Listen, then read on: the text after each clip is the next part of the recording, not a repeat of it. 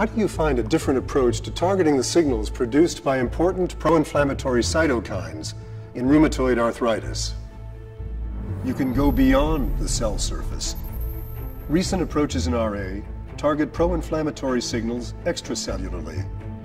But now it is time to look inside the cell and explore the intracellular signaling pathways involved in the pathogenesis of RA.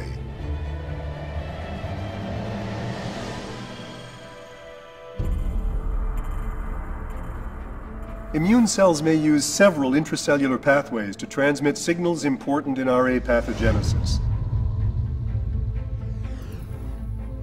To initiate signaling, those cytokines bind to their receptors on the cell surface, activating intracellular JAK proteins.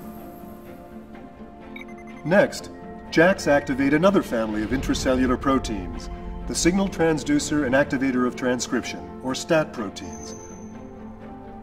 This increases recruitment and activation of immune cells and perpetuates inflammation and tissue destruction. Go beyond the surface. Go intracellular. Enter the world of the JAK pathways.